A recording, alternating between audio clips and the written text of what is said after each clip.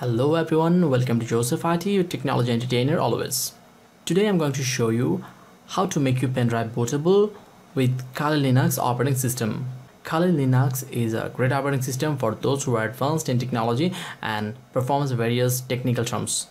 So to do so, we need two things. First of all, we need ISO file of Kali Linux and a pendrive of at least 4 GB of size. Okay, so to download Kali Linux, simply go to your browser, go to kalilinux.org, and from there go to downloads and download the operating system of 64-bit or 32-bit, whichever you want. And there are so many editions, just check yours. I'm just going to download 64-bit. okay, it is most probably 2.57 GB in size. As I have downloaded this, I'm not going to download.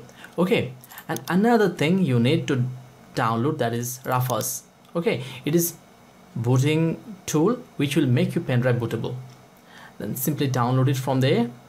Rufus 3.8, it is only 1 MB in size.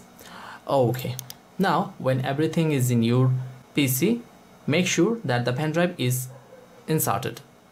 Simply open Rufus. Okay, it has automatically detected the pendrive that I have in my system. Okay, now I'm just going to select the ISO file of Kali Linux that I have.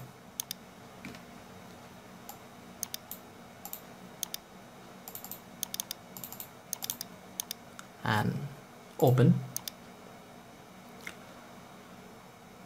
And then clicking on start. Yes.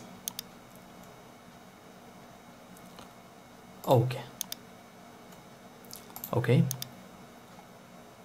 and now it will format your pen drive and will create your pen drive as a bootable device. Just wait patiently until it's done. Okay, and I'm just coming back after the booting is completed. And finally it is ready. As you can see, it has finished booting on your pen drive. Okay, and now if I go to my computer, you'll be able to find that this device is named as Kali Live and it is now a bootable pen drive.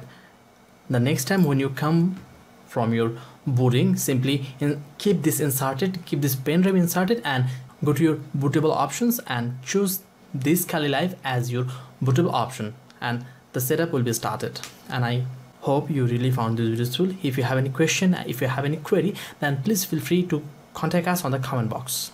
Like the video, share experience, and subscribe to the channel of Joseph IT. Hope to see you in my next video tutorial. Until then, goodbye.